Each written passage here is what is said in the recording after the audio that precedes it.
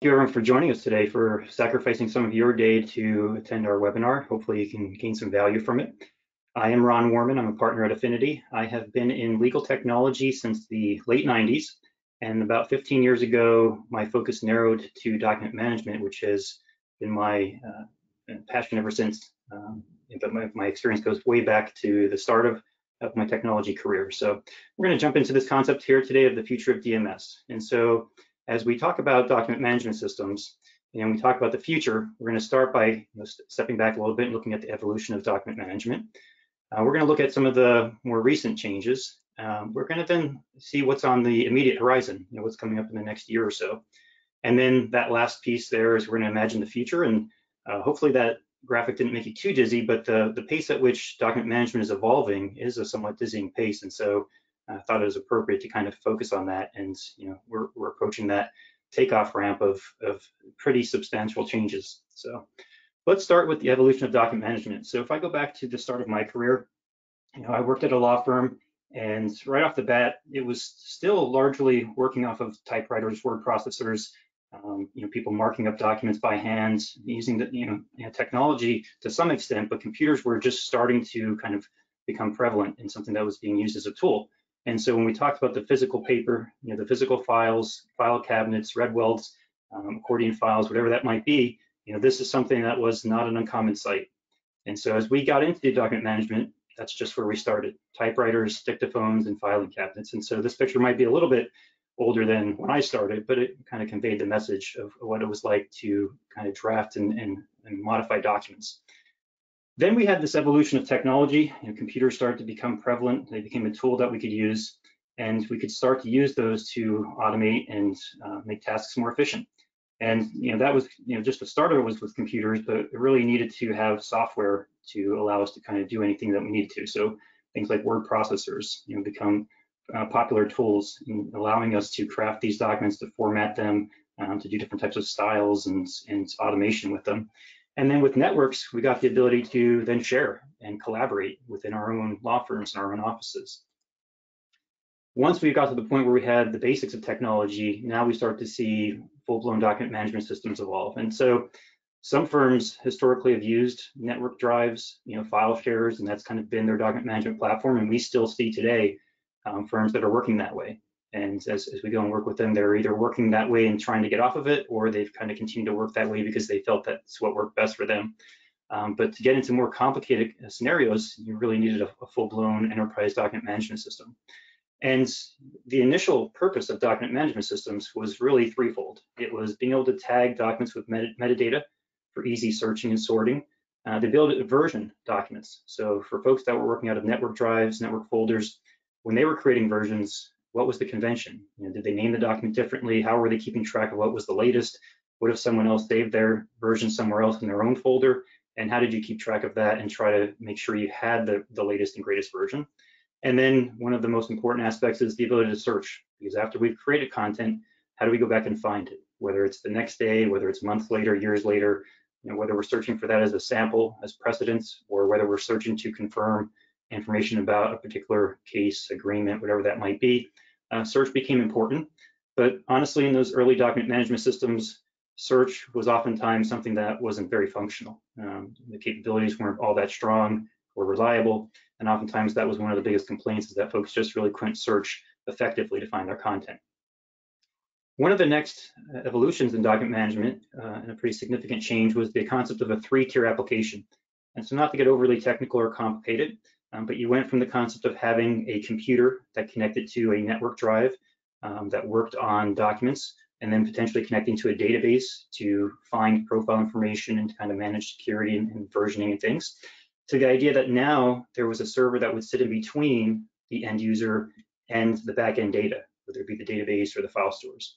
And that middle tier layer really added some capabilities there to do things for users, to create some automation, some management and things that was really just kind of the basis for evolving into greater and more complicated technology solutions. And so that was a pretty significant development, and quite honestly, it also created better stability for end users, because as they were working directly against databases and file stores, any little disconnect or hiccup within the network would basically cut them off. whereas that middle tier introduced a little bit more stability to where it could broker the connections and not required to be constantly communicating with the system. Another thing that came about 15 or so, 20 years ago was the idea of matter centricity and then email management. And so these were pretty revolutionary concepts in terms of document management. It was the idea that we're no longer following that card catalog model of just filling out a profile when we're saving documents and kind of relying on basic searching and metadata. We're now creating our virtual red welds, our containers, our ability to kind of compartmentalize our cases, our matters, and work within them. And then when we're done with a particular matter, we don't have to still sort through a long list of those matters. We can simply let it fall off the list based off of recent activity or unsubscribe to it, but it's always still there, just no longer needed to be front of mind.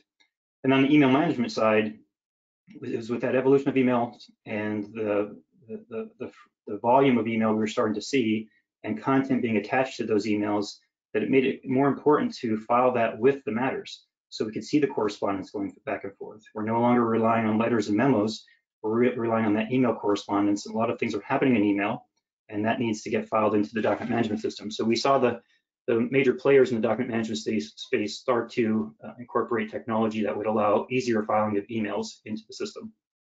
And then the last bullet here, just in terms of the evolution, and a very critical one, is just on the business side, acquisitions that took place and various business activities. And so I'm gonna kind of talk about this one a little bit further because I think it did have significant impact on the document management space.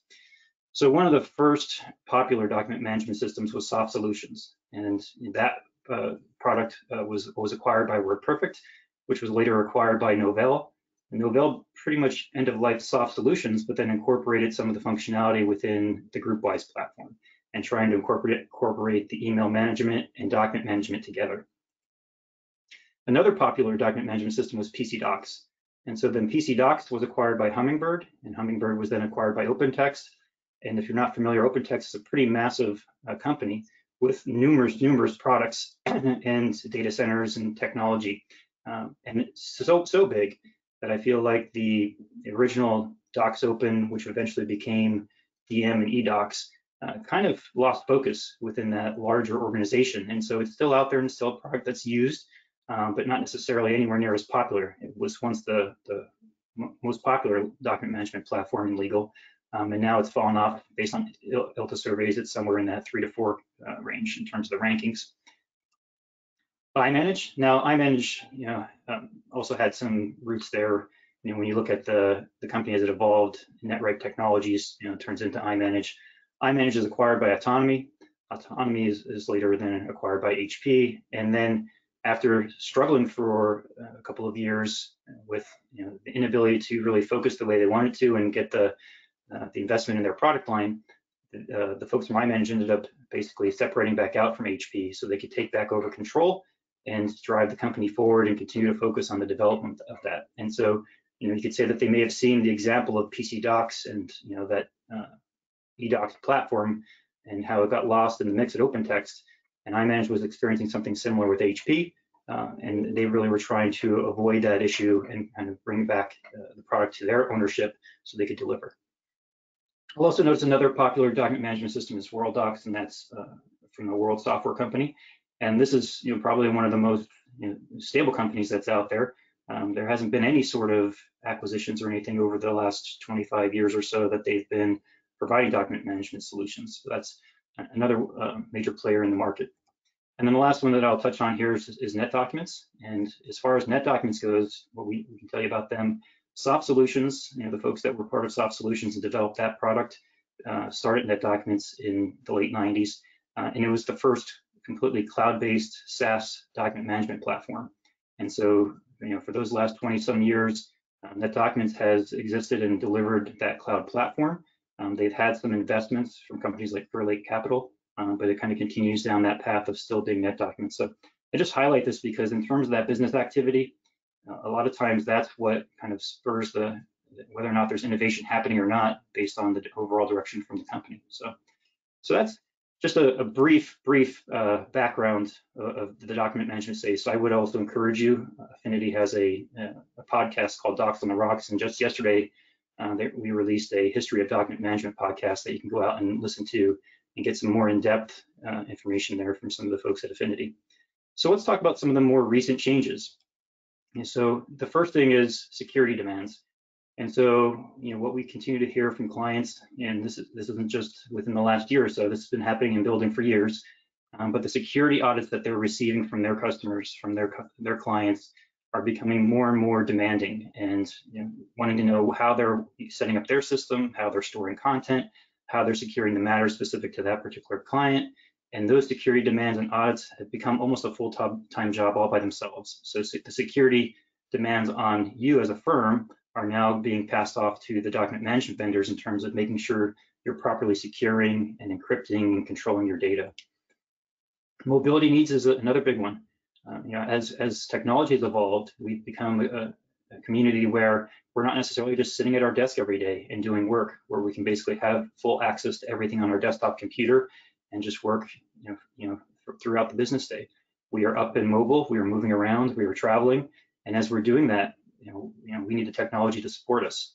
Me personally, my wife is a lawyer, and she travels frequently. This week she's out in Vegas at a conference, but she still needs all the technology to go with her to be able to continue to work her cases, her deals, and be able to get things done. And so that mobility is now driving the need to be able to get to your documents.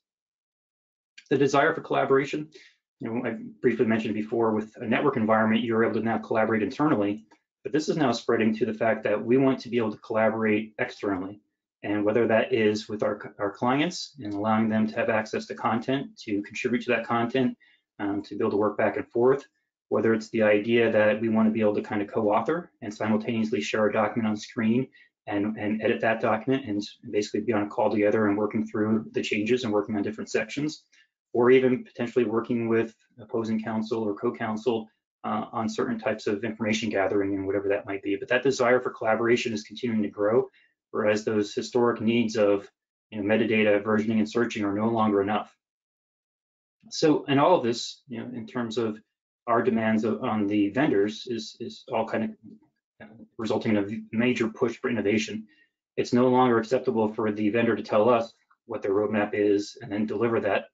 We are basically demanding that they meet our needs, and so you're seeing the constant releases of new versions and new features and new functionality happening, and that pace has been ever increasing.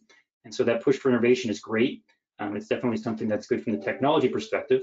When it comes time for the management, the deployment, or even the user training side of things, that's where it could create some challenges for us.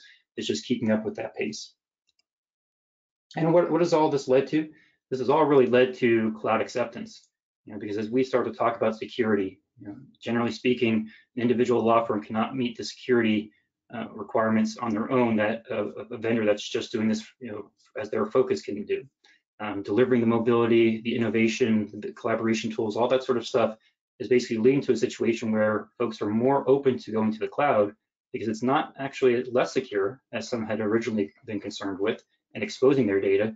It's actually giving them the ability to be more secure than they might have been, have more functionality and capabilities. So as we talk about cloud acceptance, it has opened up for us the ability to have more robust solutions. So similar to the fact that that vendor can make things more secure because that's all they're doing is they're creating a cloud platform. It also means that they can incorporate bigger and better technology. As a law firm, as we tried to stand up indexing servers and email management servers and record servers and all these different components, it became a lot for us to manage to try to meet that functionality. And as we rely on a vendor who can basically pull their resources and provide that for us, we are now getting more robust solutions than we possibly could when we're running an on-prem document management system. The cloud is also giving us the greater ease for implementing third-party integrations. So again, if we were on-prem and trying to install solutions that would create integration points for us from our time and billing, our knowledge management, our discovery solutions, whatever that might be, we were basically all installing our own instances and trying to manage those and maintain versions and things like that. With the cloud, we're getting to the fact that vendors have APIs and that vendor-to-vendor communication, and so it's a pretty consistent connection point once it's been established, and that can be recreated easily from customer to customer, and it gives us the ability to leverage again more and greater technology by having these cloud-based systems that are out there. There are still security considerations and making sure that that communication is secure and data is managed, but the ability to create those integration points is much easier. It is even the playing field. And so when we talk about even the playing field, oftentimes when you look at firms and you look at smaller firms versus larger firms, they're trying to compete with the large firms for business. And so when we talk about the customers of the document management platform, now that we're looking at cloud-based systems, the customers are now able to leverage the same technology that the large firms are. So firm size is kind of being eliminated because I just basically need to invest in a cloud-based system. I'm going to pay my subscriptions, and I'm going to invest in internet bandwidth. And it's really, that shift of expense from managing on-prem systems and trying to have someone that can maintain those for us goes away, from the expense and then the staffing side of it, to the point that now I can leverage technology in the cloud and be running the latest and greatest and keeping pace with the largest firms, despite their size and potential buying power. It's also even the playing field for vendors. So you're seeing more and more vendors. I was just at Legal Tech earlier this month, and there are so many vendors that pop up that I don't even recognize their name from year to year.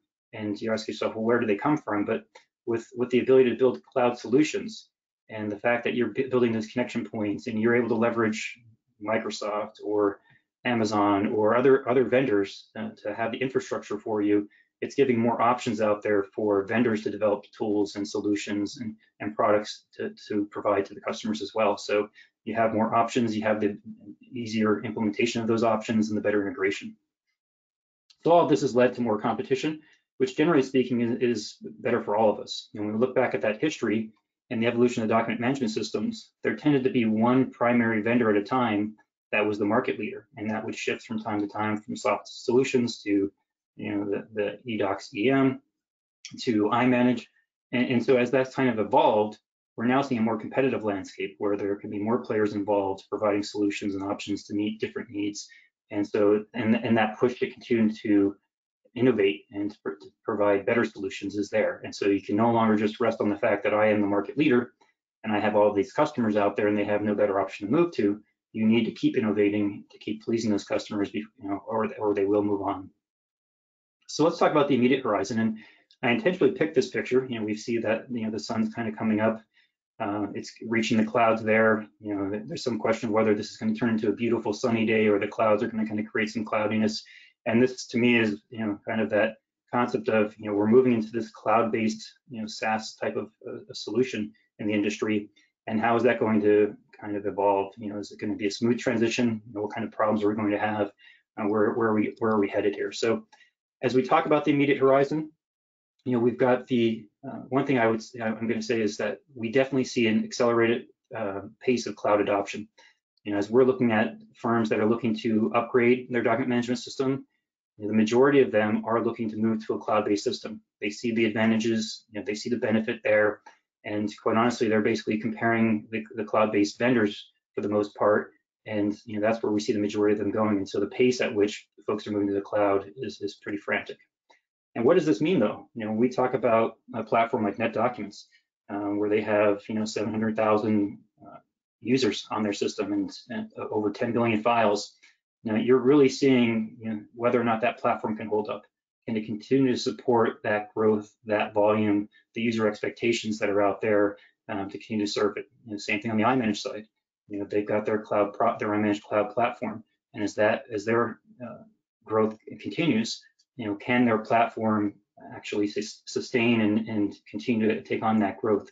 And so it's a really critical time for vendors in the document management space to see if they've built solid cloud solutions and if they can continue to kind of build on that and make sure that they can support the growth and the user expectations that they're taking on. The next item this has basically been emerging now for the last couple of years, but you hear a lot of promises from the vendors and you hear them talking about what they're going to deliver and what they're going to do. And you're starting to now hear from customers to say, well, you've been promising us this, we really need to see you delivering. And so as one customer told me, one of the things that they closely monitor is the roadmap of the vendors. What did they put out that they were going to deliver? Did they deliver it, and how well were they in line with the time frame that they had put forth? And what was the success of that delivery? And sometimes that's the delivery of their own product. Sometimes that's an acquisition turning into another product. And sometimes it's partnerships and things like that. But I think 2020 is definitely a very important year to see if the folks like NetDocuments and iManage can continue to grow the way they're growing and continue to deliver with their platforms in the way that they've done so far, and whether or not they can kind of then also deliver on the promises that they're making in terms of the products and the solutions and the variety of things that they put out there. The other thing we are definitely seeing now is that improved collaboration. So as solutions are out there, it's really becoming important that years ago, working in-house and working with firms, everyone was trying to kind of build their own intranets and then extranets, and those extranets were going to be spaces to collaborate with their clients. And it was building and maintaining a completely separate system, possibly having connections into your document management, possibly showing directly that content, possibly creating a separate copy of it, but a whole other system to maintain and other considerations to make. And so now you're seeing within these document management solutions that they're building in the collaboration. One of the things when we talk about NetDocuments is that it was really built for collaboration from the beginning. And the whole intent there was to provide a collaborative environment where users that had their own repository could easily work with other folks in other repositories. And so that concept of being able to collaborate between the systems is very important and becoming critical, because they no longer want to build separate systems to provide this functionality. They want to get it directly from the document management system where the content resides. And so the last point here is a focus on information governance. And this has been a topic that's been talked about for years. A lot of places, they'll have it on their list, and they talk and talk and talk, and it's tended to be the first thing that would be cut from the budget. Is that we just didn't see the value, or we just couldn't make that investment to really go forward with a formal information governance policy and plan. And so now we're starting to see that that's changing. Is that it's almost becoming a situation where you don't necessarily have a choice, and you have to kind of go forward and have a policy. And so let's just talk about what that means. Now, on one side, it's the closed security model. And what that means is that instead of everything being public by default, that you're taking a more pessimistic approach and saying, you know what, I'm not going to have everything public by default. I'm going to start logging things down based on type of staff, based on practice area, based on role, whatever that might be, but being a little bit more sensitive to the security of your content. And what's driving this? It's the fact that it's really about the exposure, and the fact that as a lawyer, you can't risk your reputation by having content exposed that's inappropriate and that it needs to be controlled. And so the closed security model is one step in that direction. In addition, this is not something that IT potentially has the capacity to take on and manage if you even have the IT resources in-house. And they probably also don't have the business knowledge to know if something is appropriate. So handing this off to the end user, the people, the person that's in charge of a matter, letting them, give the approval to say if John and Susie should have access, they make that decision because they're the ones that are intimately aware of that matter in the business. And so putting the control in the hands of the end users themselves, as opposed to having it something that IT is managing for them. Aggressive retention policies.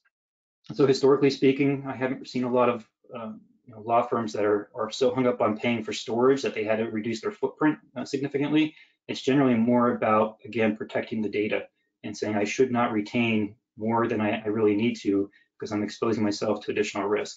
And so now you're starting to really see the development of retention policies and enforcement of those retention policies to make sure you're keeping only what you need to keep for as long as you need to keep it, and you're not creating that unnecessary exposure to the risk of data being accessed inappropriately. And with all of this comes the need for powerful auditing and reporting, and the idea that as somebody that's trying to manage my data, I need to make sure I'm seeing who's accessing it, when they're accessing it, what they're doing with it, and be able to report on that so I can show that I have control of my data. It's not being exposed, the right people are having access to it, and if not, I can act on that. So now imagine the future. And so as I was coming into this, the question was really just, hey, what would you envision the future document management system to look like? And so there are a few options. It could be that we abandon DMS altogether and people just kind of save documents wherever they save them, network drives, Dropbox, OneDrive, whatever that might be, and kind of just have the Wild West. So that wasn't something very exciting to dig into. It could be the survival of the fittest. And so we're basically saying that we've got the iManges, the NetDocuments, the World Docs, the eDocs, and on and on. Is somebody going to win out and become the de facto document management platform?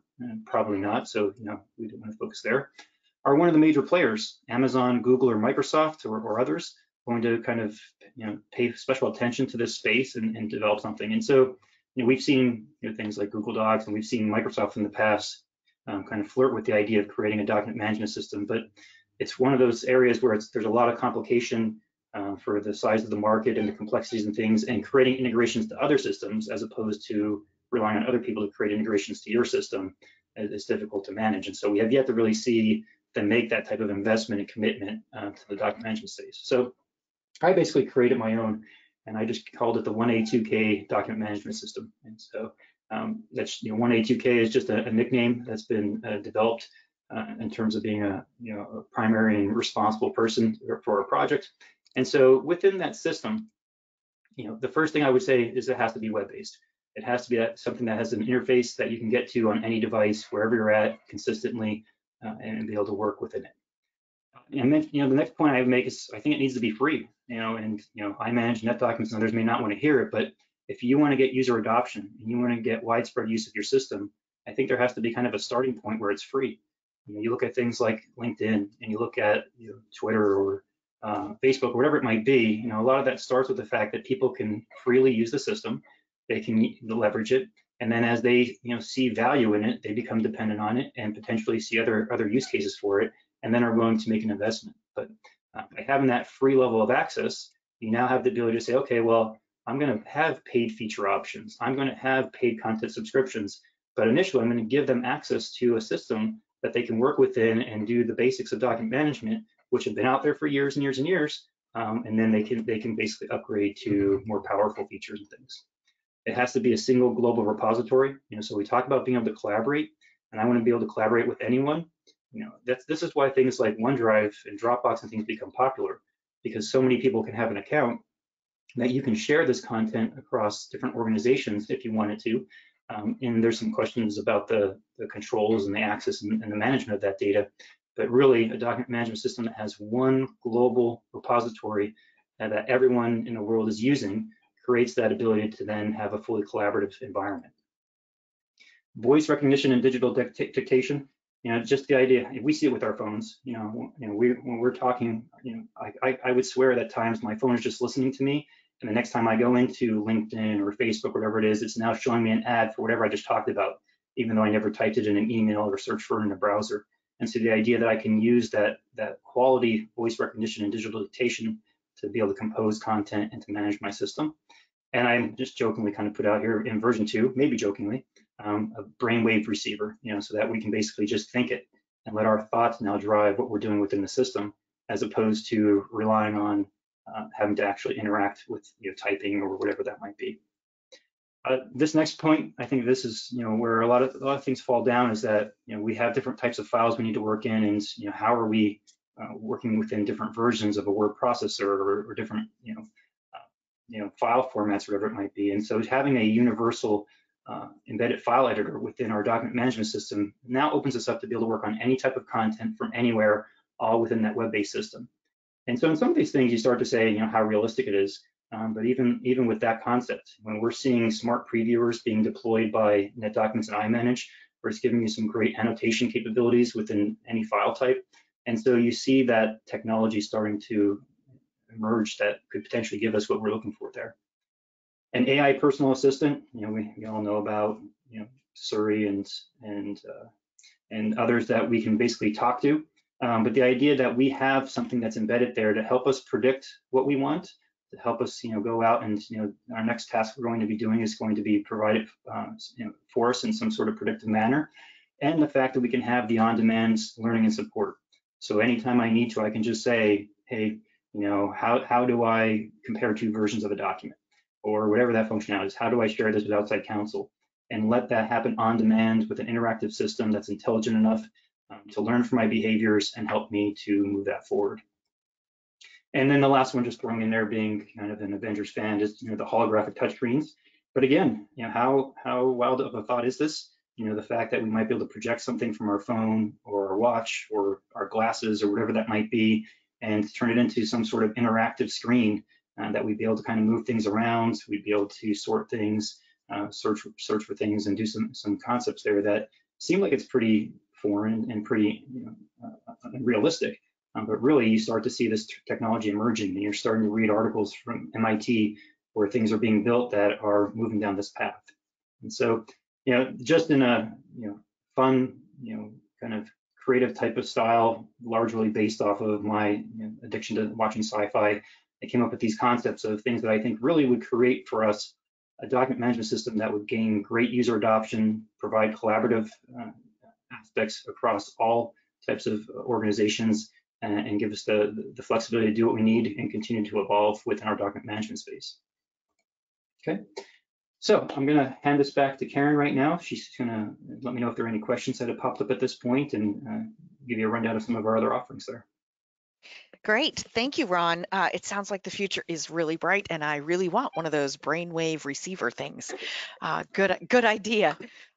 We do not have questions at this point. So with that, I'll just say thank you to everybody for attending.